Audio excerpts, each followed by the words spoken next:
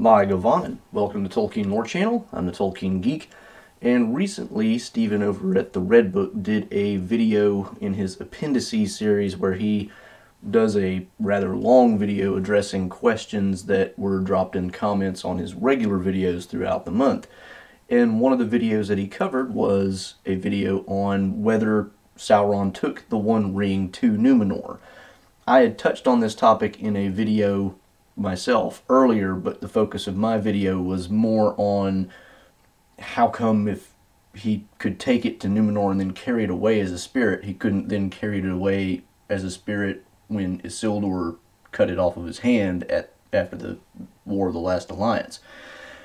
So there wasn't really any exact overlap between our videos, but I made a comment on his video, which he addressed in his Appendices video, to the effect that, you know, the only thing that I'm not sure that I completely buy about Tolkien's explanation in the letter where he specifically says that Sauron took the ring to Numenor is the idea that the ring, well, not necessarily needed the ring, but used the ring to have greater effect on the men that he was trying to corrupt in Numenor. And as is the nature of most comments on the internet, it was a rather short comment and may not have completely explained my position, and so Stephen had some comeback to that in his Appendices video where he used a lot of examples to show that it does seem like the ring confers, you know, this kind of power. And so what I want to do here is explain my position a little bit more and explain why I don't think that Sauron gets any additional benefit to his ability to corrupt minds from his own ring. So, and I'll, you know, just as a caveat to this, I'm not saying that I disagree with Tolkien's explanation in his letter. I think that, you know, if this is his idea of what the ring does, then that's what the ring does. I just never got that idea out of reading the text itself. And so therefore, when he says that in a letter, it seems almost like post hoc rationalization to me. That doesn't mean it was post hoc rationalization. It just kind of seems like it on the surface. And that's why I have a little bit of a harder time buying it than I do a lot of the other things that Tolkien writes in his, what we might call, non-canon writings and explanation. So let me get into the details of this. The first thing I want to point out here is my overall point is not that the ring grants no ability to influence others to anybody. It certainly does, to some extent. Obviously, what my whole idea of what the ring does, you can get this out of the comment that I left, was that the ring was specifically designed to influence and indeed dominate other ring bearers. So if, you know, somebody had one of the other great rings of power, the 3 Elven rings, the 7 for the Dwarf Lords, or the 9 for the Kings of Men, people would be dominated by the wielder of the One Ring, even if that wielder is not Sauron. Now, as Galadriel tells Frodo, you have to have a certain amount of strength to be able to do that. You can't just put the ring on the first time ever and just instantly dominate anybody wearing those rings. Otherwise, Frodo would be able to control the Nazgul, and he can't. So that is the point of the ring, but you need more than just the ring. You need a certain amount of inherent power and indeed probably some training of your own will, as Galadriel indicates, to the domination of other wills. So that is the impression that I get from the Lord of the Rings, the Rings of Power section in the Silmarillion, you know, all the basic writings that we get on the topic. That is the point of the One Ring. The One Ring is not something that Sauron creates to just be a general buff to his stats, let's say. So when I say that Sauron doesn't get any additional benefit from the ring, the real point that I'm making is that Sauron, to the extent that he gets any benefit from having the ring, is not so much to the fact that he has additional ability to dominate or control or influence other people because he forges the ring outside the group of ring bearers. It's that he gets especially high ability to influence those people, and as relates to anybody else, his ability to influence them becomes less without the ring, because a lot of his innate power is put into the ring, but his ability to influence others beyond the ring bearers is the same, essentially, before and after the forging of the ring. So this is kind of, the idea here is that there's a trade-off. The trade-off being Sauron, to gain a special influence over the other ring bearers in the world, externalizes a lot of his power into the ring, which therefore creates the risk of being separated from that power, but gains that ability to heavily influence and dominate those particular individuals. The externalization of that power is put into a ring for the same reason that the other people have, their whatever power is in those rings. It's whatever the magic or technology involved is, that's just how it works and how it's done. And of course, that's not something that Tolkien ever gets into the minute science of, we might say. But nevertheless, that is what happens. And this goes back to the idea of Morgoth's ring that Tolkien really explores in the volume of that name in the History of Middle-earth. Christopher Tolkien puts together a lot of different documents that explore Tolkien's writings on trying to reshape the Silmarillion in his later life, and he starts really looking at some of the metaphysics of his universe, and some of that ends up going into this idea of Morgoth's ring being Arda itself. Arda is his ring in the sense that Sauron puts his power into the One Ring in order to gain externalized power over others, but Melkor, Morgoth, does the same thing with Arda itself. He puts a lot of his power into the very earth to gain influence over a lot of it and the creatures within it and that sort of thing. So by doing that, Morgoth manages to gain a lot of additional control over creatures and just nature itself in some ways that he would not have had otherwise, but it diminishes his overall power, and that's why when the Valar attack him at the beginning of what we might call the First Age, when the elves awake, they find that he is a much reduced person. He has, expended a lot of his power into external things and therefore reduced his inherent power, and that makes him easier to conquer as a person. Now, a lot of that power they have to get rid of by kind of taking care of his minions, orcs, balrogs, all this stuff.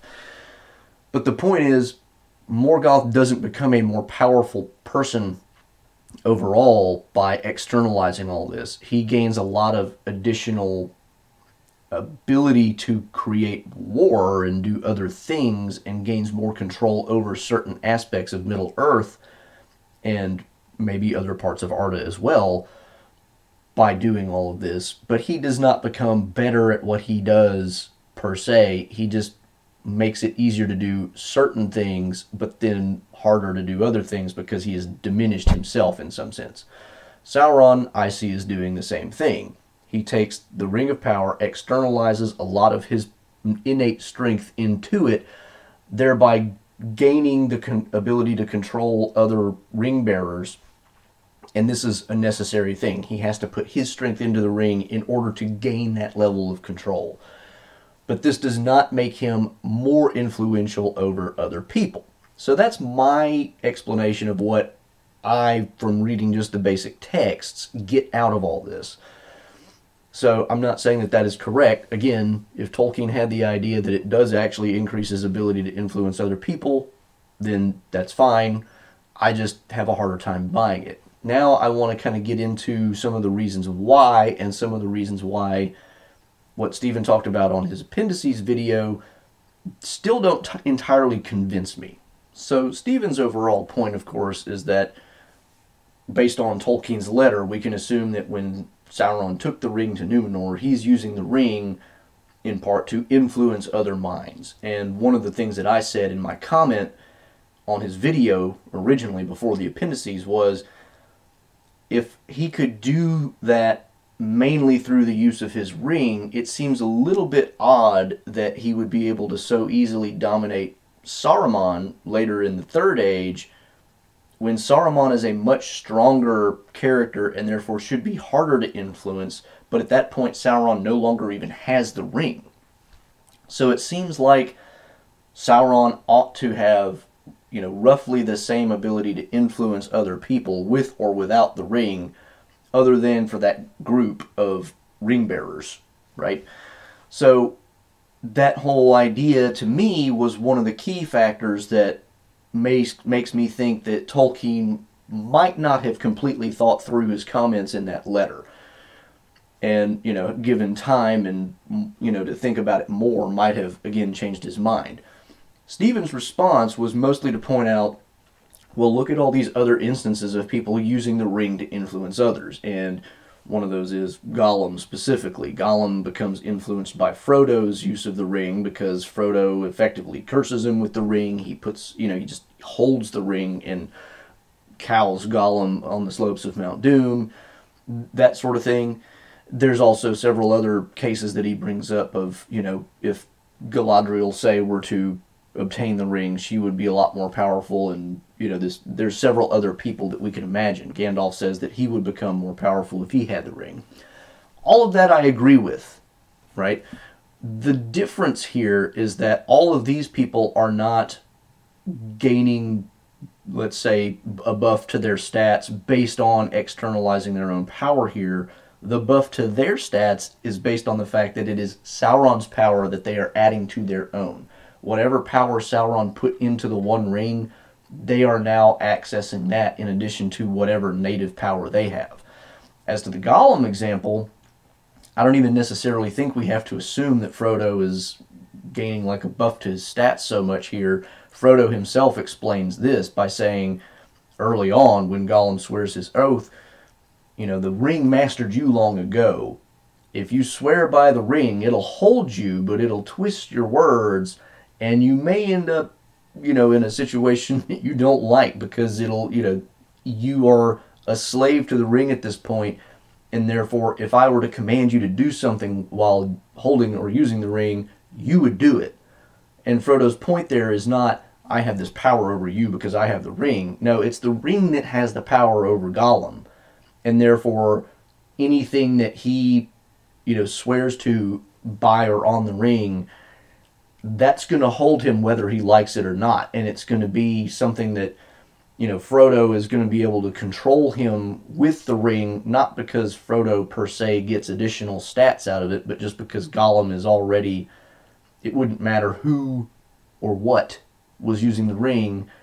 The ring just has that level of mastery over Gollum at that point, so that whoever uses it has some control over Gollum, because Gollum is he's just a slave to the ring. That doesn't mean Frodo gets more influence in the sense that his charisma stat in a D&D style thing goes up, or that his will becomes stronger over Gollum or anything like that. It's just like the ring is like a leash that has Gollum on the other end of it, and Frodo just happens to hold the other end of the leash.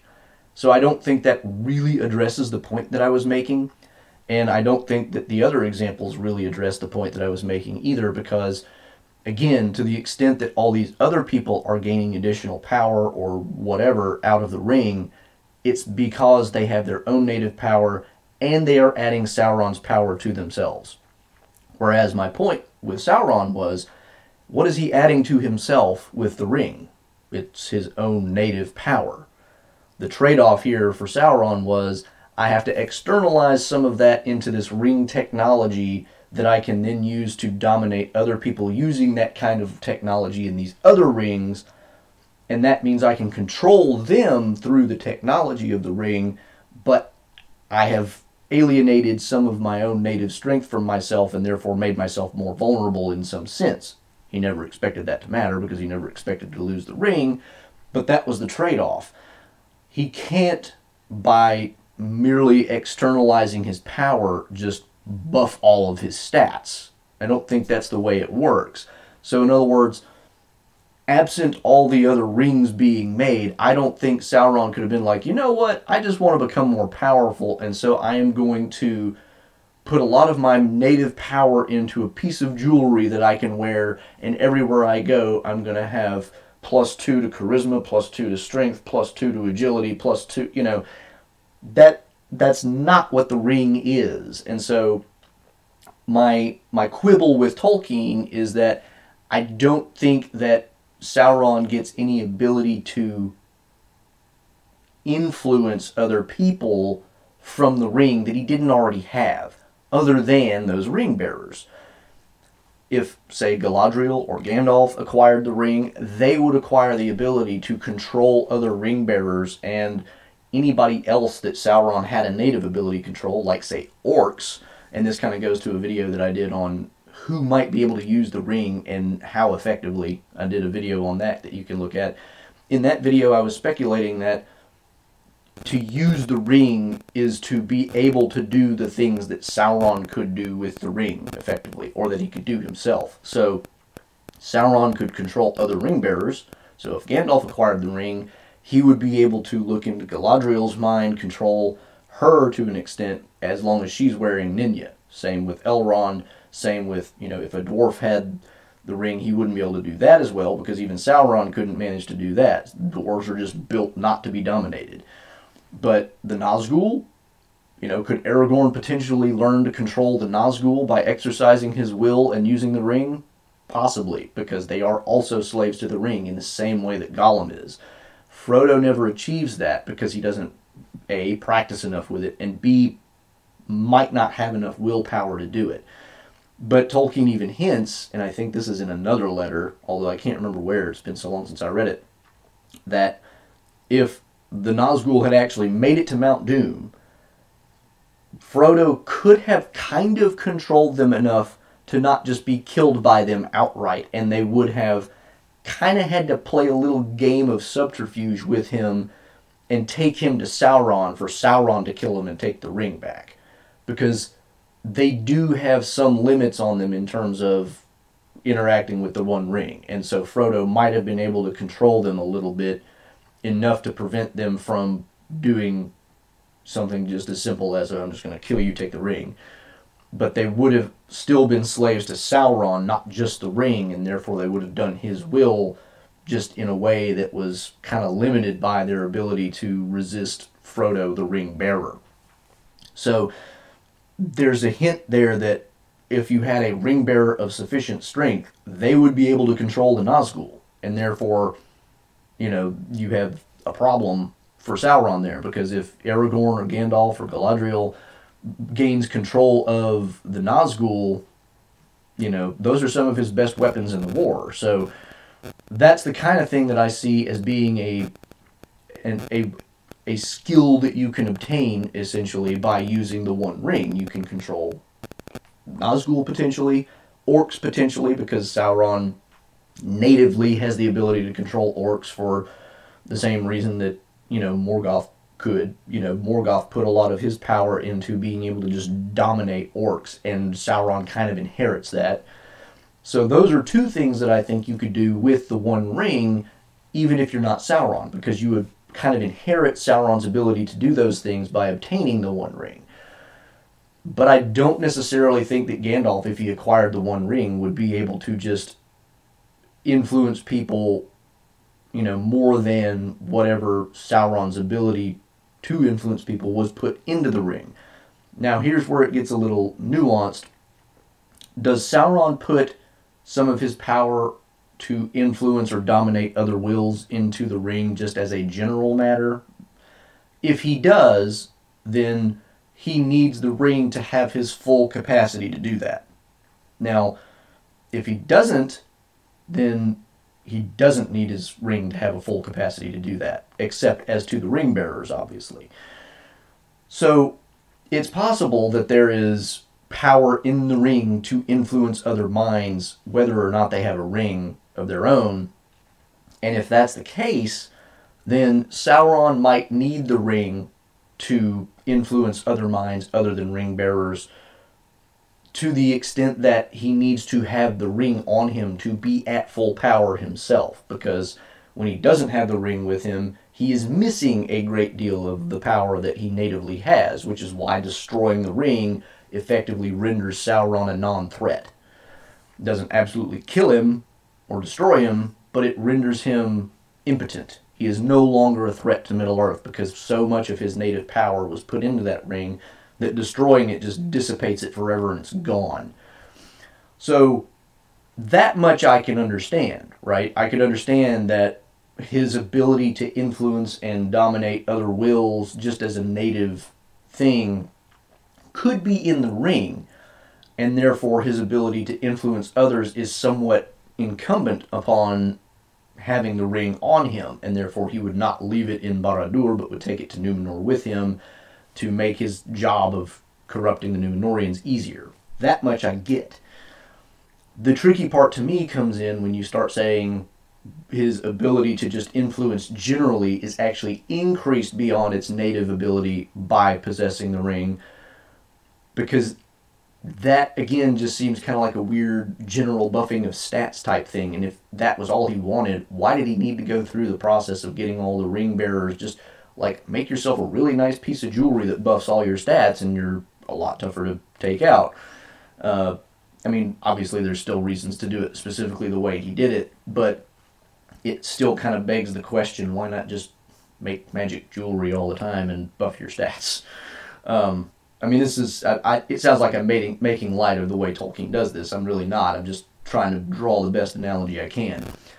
But the reason that this seems tricky to me is because if Sauron's ability to influence other people is diminished without the ring, as I said before, how do we then explain his ability to corrupt Saruman so easily? Now, Saruman is already kind of going the wrong path by the time that we meet him in The Lord of the Rings, and in the Unfinished Tales we get more development of that, and Tolkien shows that he was going that way a long time, possibly even before he ever looked into the Palantir and was ensnared by Sauron. Nevertheless, he was ensnared by Sauron. Now, Saruman is himself kind of diminished in a sense by being incarnated rather than being in his native form as a Ainu or Maya. And therefore you could say, well, Sauron is weaker, but Saruman is also weaker. I don't necessarily like that by itself, because if Sauron is so much weaker if the ring is destroyed that he has no power at all, effectively, then if the ring is just separated from him, he still should have relatively little power. His ability to ensnare Saruman should be pretty low. And I could understand how he could corrupt Sauron and make him think that what he's doing is in his own benefit or something like that and trick him. What I can't understand there is how he would be able to actually dominate Sauron, which seems to be what Gandalf thinks has happened. Gandalf implies that Saruman is working for Sauron even when he thinks he's working for himself, and that he is, ultimately not even really in control of himself anymore completely. Now, you could put that down to just being fooled, but I think ultimately Saruman actually has, been dominated in some sense by Sauron, and therefore he's kind of beyond being rescued, short of an extreme act of grace, more or less, to step in. And he almost saves himself when Gandalf visits him, but he's so far gone at that point he can't even bring himself to do it. So, I can understand maybe Sauron kind of fooling Saruman. I can't understand him being able to dominate him or to really just kind of cow him in any sense, which he seems to have done, because Saruman is afraid. Saruman is not in a position to be thinking that, oh, I've got this Sauron thing taken care of. That's why he needs the ring so bad. He has to get the ring to stand a chance in any of this, and that's why he goes after it so hard. So that's the thing that seems to me to be really tricky about all this, is the idea that Saruman is dominated in some sense by Sauron, who therefore apparently still has plenty of ability to do that, even though so much of his power is in the ring that once it's destroyed, he's effectively nothing. That's why I find this so hard to believe, that the ring doesn't just, focus his ability, but rather increases his overall ability to influence other people. That, to me, just seems a little weird.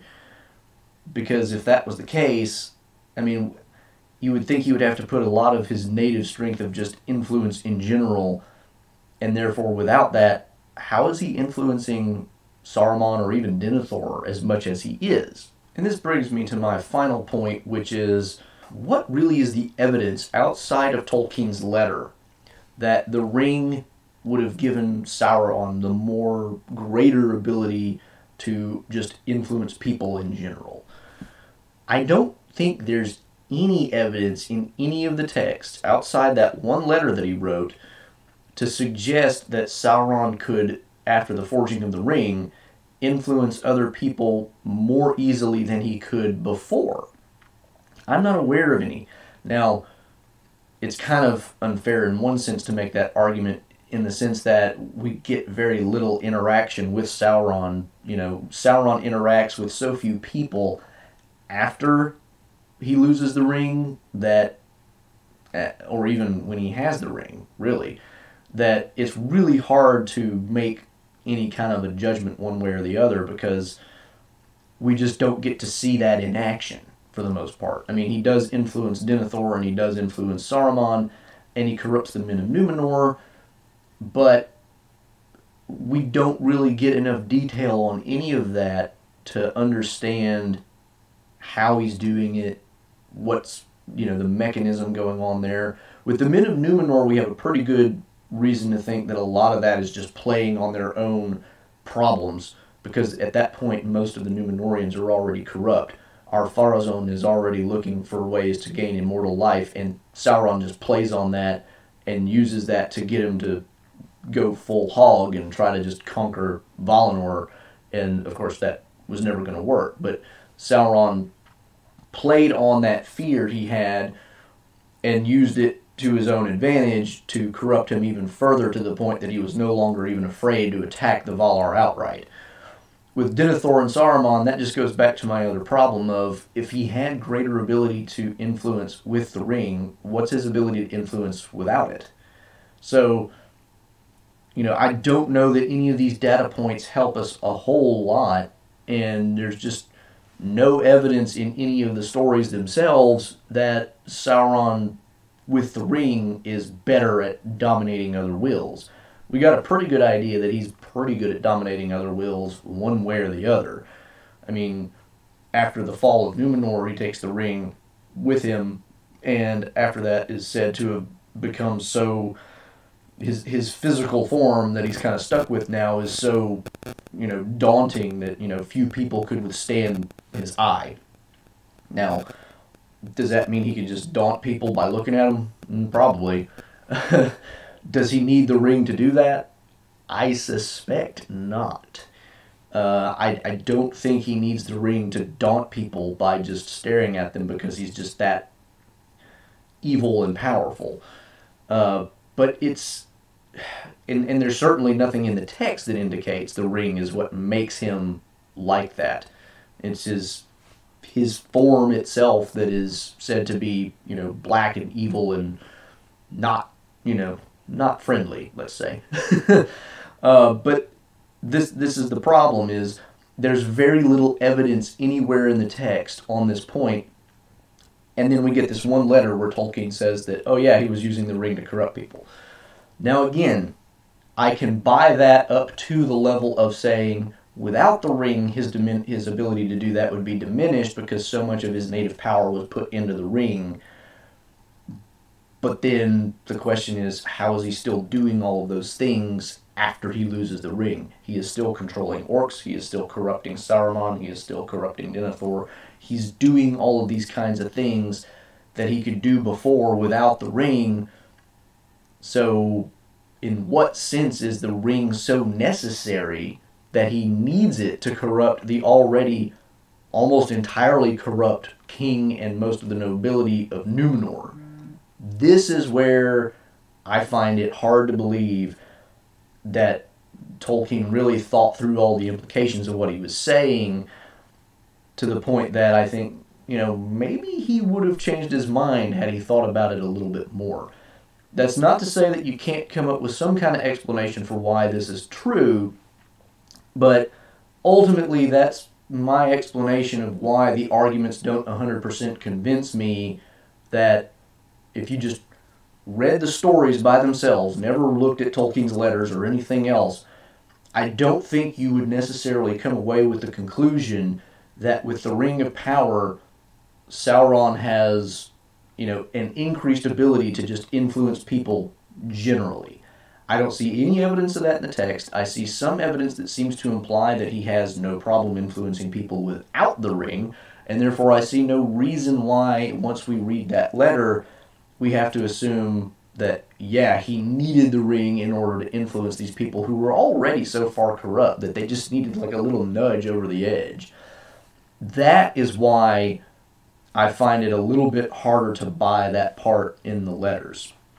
And, all of Stephen's arguments, like I said earlier, they all relate to specific things that would actually make sense, even with my understanding of it, because Gollum is a slave to the ring. All these other people who would gain power with the ring are gaining that power because they're gaining something that Sauron put into the ring.